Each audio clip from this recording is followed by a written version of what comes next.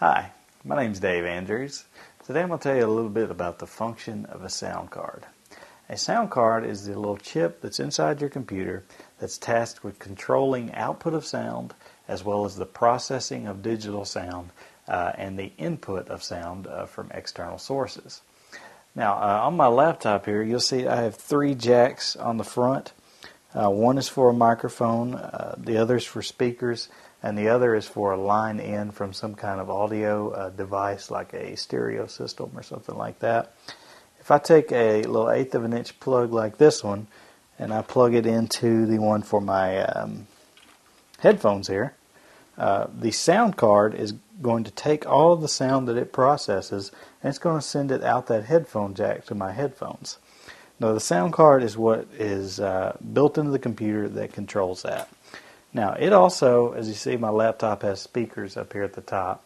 The sound card also controls sending data to those speakers to generate sound that we're used to listening to.